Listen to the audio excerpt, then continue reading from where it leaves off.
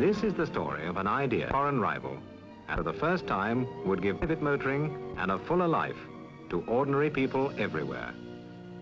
An idea on the grand scale, which in the fullness of time brought together Britain's two major car producers to become the biggest single motor manufacturer in all Europe and the fourth biggest in the world, the British Motor Corporation.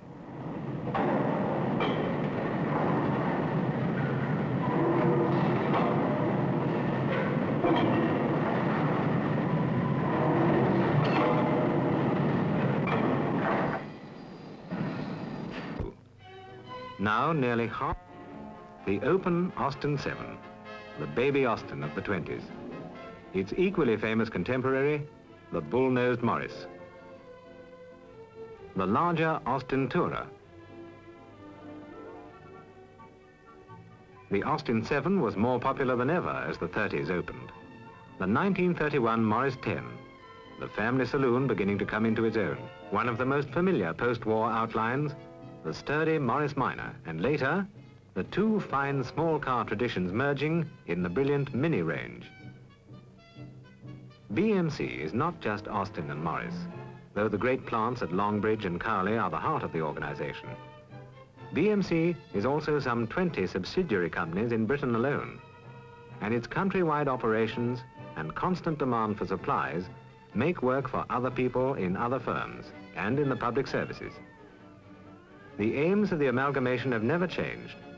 Shared research, development and design, bulk buying of materials to reduce cost, joint capital, a more comprehensive range of models, a common system of spares and service. The long journey that takes BMC cars to the ends of the earth begins in the heart of the English Midlands, in Oxford and Abingdon, in Birmingham and Castle Bromwich.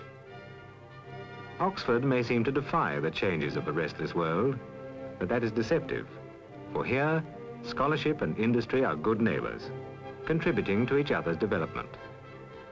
From the university come the eager young minds and the achievements of research. And from industry, not merely the openings for those minds and the stimulus for that research, but direct and concrete help too, as the name of Nuffield College proves.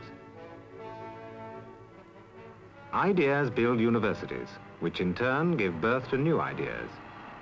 But just as surely, ideas build factories, and the factories, day by day, produce new methods, new answers to problems, new problems for answering.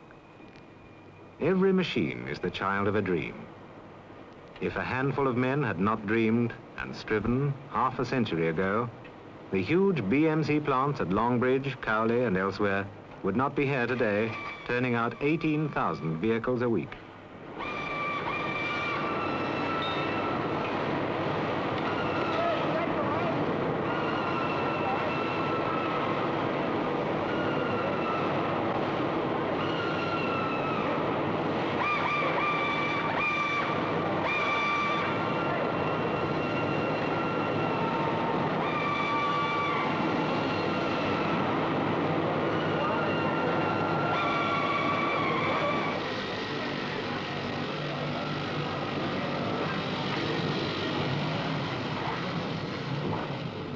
BMC spends £2 million every week on raw materials, as much as the entire shopping population of a major city.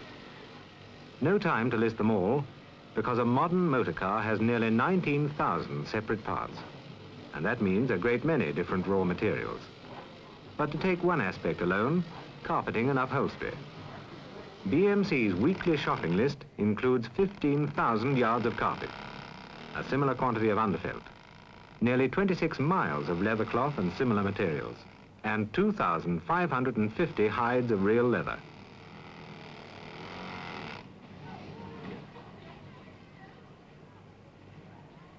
The beauty of BMC bodies is a lot more than skin deep. Paint is only part of it. Before the paint, even before the primer, each body goes through the highly mechanized rotor dip plant which proofs it against rust and corrosion, and lays the foundation for a body finish that will last for years, withstanding all extremes of temperature, sunlight, or humidity.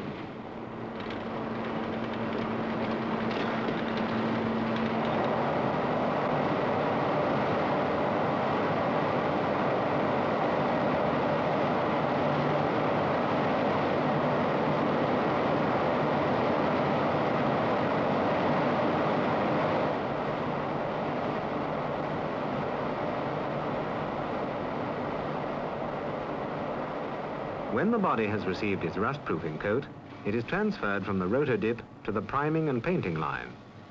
One of the BMC paint shops, including the rotor dip, covers 7 acres and is one of the most efficient installations of its kind in the world. There is air conditioning and other protection for the men who apply the few manual touches that are needed. Otherwise, the process is almost entirely automatic, and any one of 26 colors can be piped to the self-operating booths. 3,000 gallons of paint a week are used to provide the smoothest, toughest exterior finish yet devised for quality flow-line production.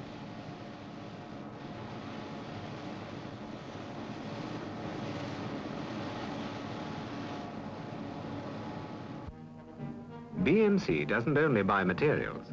It also buys, to the tune of £200 million a year, components and accessories from 4,000 firms that specialize in them, so that the combination of their skill and BMC's exacting specifications produces just what is wanted. Every vehicle that leaves a BMC factory has given more work to people in industries outside.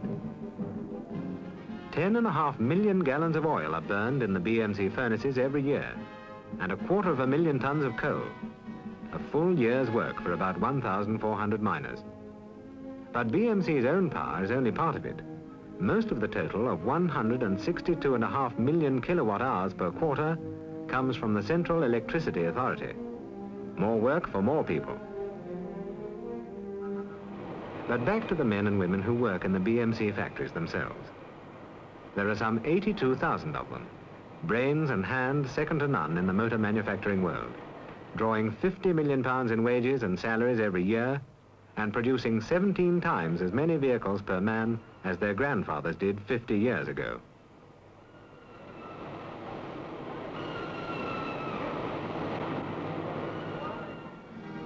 Longbridge, Birmingham, is the huge Austin plant in the BMC complex, and also headquarters of the whole corporation.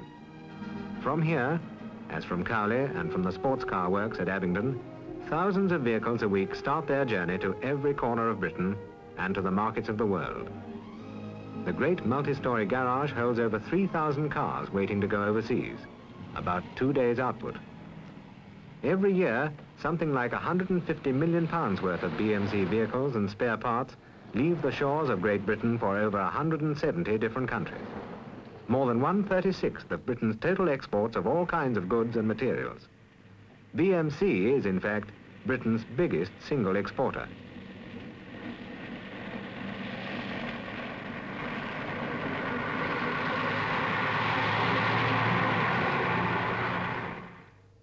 The lifelines of BMC abroad are long and powerful. They stretch to Australia, to Europe, to Africa, to North and South America, to India and Southeast Asia. We've been talking of vehicles, but vehicles doesn't only mean cars. BMC's tractor range bears the Nuffield mark, and Nuffield tractors are an important part of BMC's impressive export total.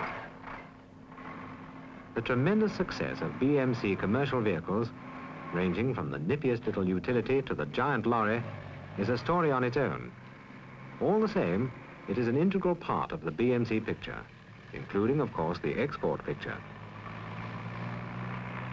Bathgate in Scotland is a major BMC commercial vehicles plant from which trucks and lorries of every kind leave for the continents of the world.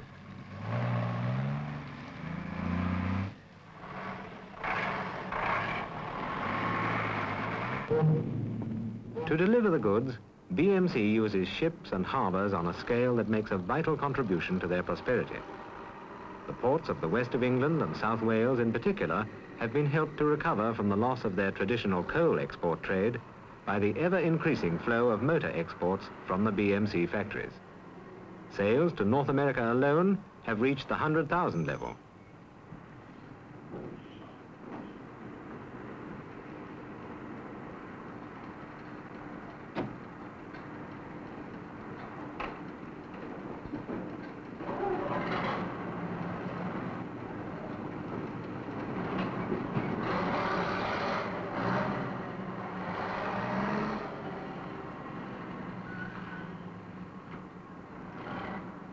Especially popular in the dollar market are the high-performance cars like the MGs and the Austin-Healeys.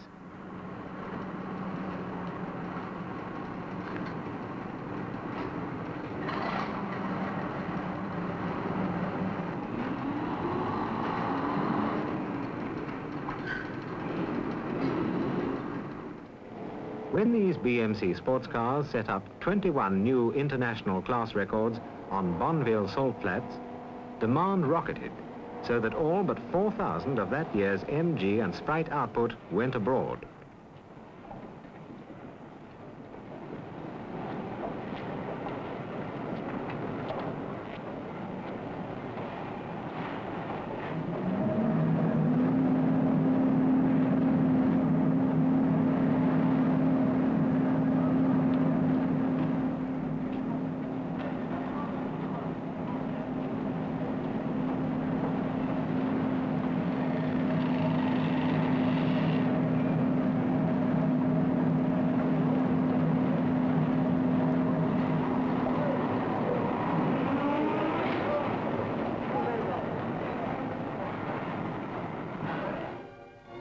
But just getting the cars to hundreds of overseas distributors is not enough.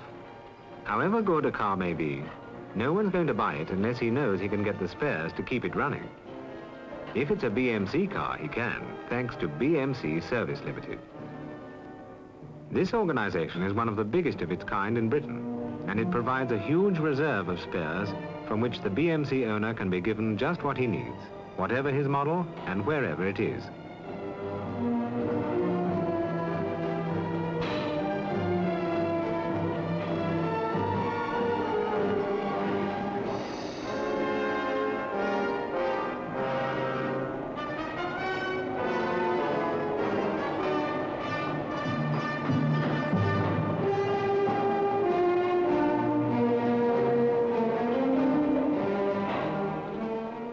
Each week, 1,500 tons of spares are shipped overseas.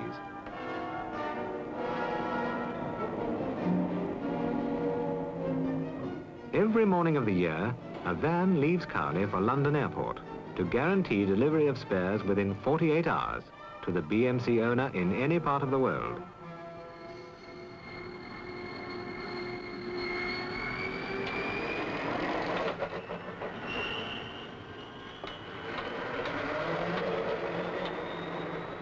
In Britain, it's been a tradition to buy cars that last a long time.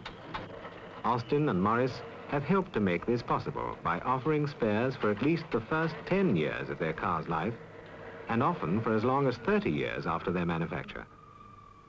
It is in the same spirit of long-term trust and dependability that BMC today keep their cars running all over the world, thanks to the morning spares airlift from London Airport.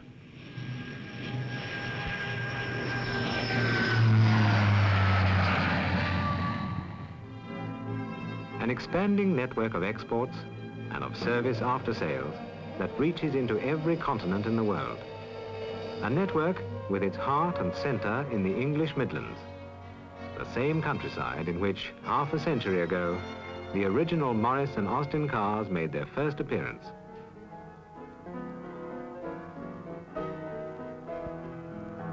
Cars like this 1913 bull-nosed Morris, which was a decade ahead of its time.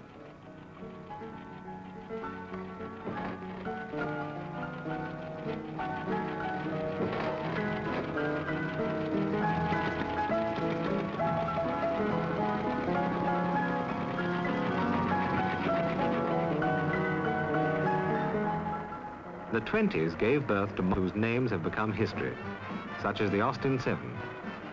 Cars like these set the motoring public new standards in reliability and established the legacy of sound workmanship which BMC inherits.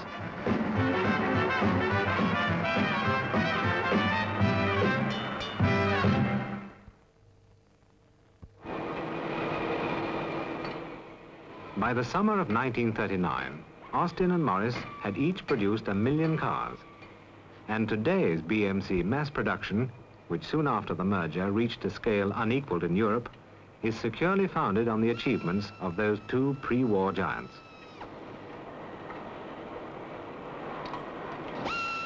Without such mass production, it is doubtful if sufficient labor could have been found to create the mass of new cars demanded by the post-war buying public. In the BMC shops, the machines of mass production were set to work to meet that demand.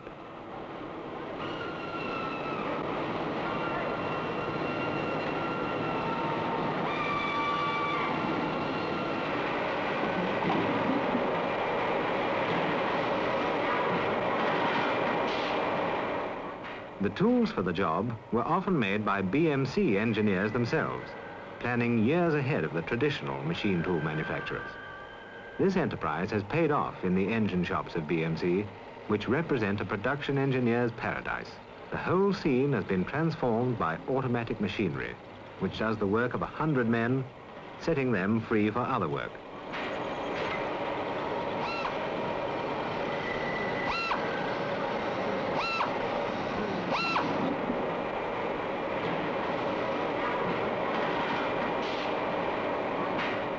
And combined with the automatic machinery, skilled human checking, inspection and control, the tireless mechanism and the experienced eye that can tell if the mechanism is doing its job.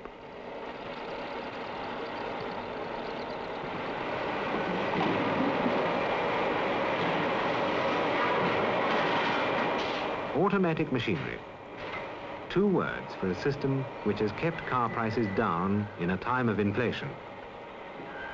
Automatic machinery, allied to BMC's common system of design and components, the sharing of engines and suspension assemblies, all giving better value for money to those who drive under the BMC banner.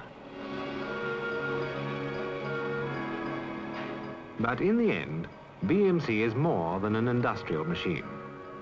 Essentially, it is a fellowship of ordinary men and women, shareholders owning the business or workers in the factories. Thousands of small investors, housewives, farmers, civil servants have put their savings into BMC. And 82,000 people are at work on the assembly lines and in the offices of BMC each day. They're doing much more than make motor cars. BMC is Britain's biggest individual exporter, and those who work for it are the best guarantee of Britain's ability as an island economy to pay for essential imports. Recognition of BMC's national role has come from the government's efforts to direct the expansion of its factories to places where more jobs are needed. This is not the first time that the companies in the group have helped the economy in this way. So too, in the years ahead, with many changes imminent in the picture of trade as the car becomes increasingly a symbol of personal independence, BMC is seeking to consolidate its position abroad. Already, powerful and efficient firms in Italy and the Argentine have become linked with BMC's manufacturing system.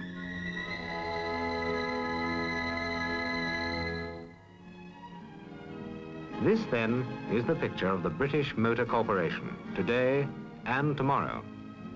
It is the biggest motor manufacturing concern in Europe. Nearly half the cars on the roads of Britain are made in the factories of BMC. BMC means huge, coordinated resources. To feed its assembly lines, dozens of other factories and thousands of other workers are kept busy. BMC means prosperity for industry. Annual overseas orders for BMC cars have reached the 150 million sterling mark. BMC means trade for Britain. Every week, 82,000 men and women earn £1 million at BMC. For them, BMC means security.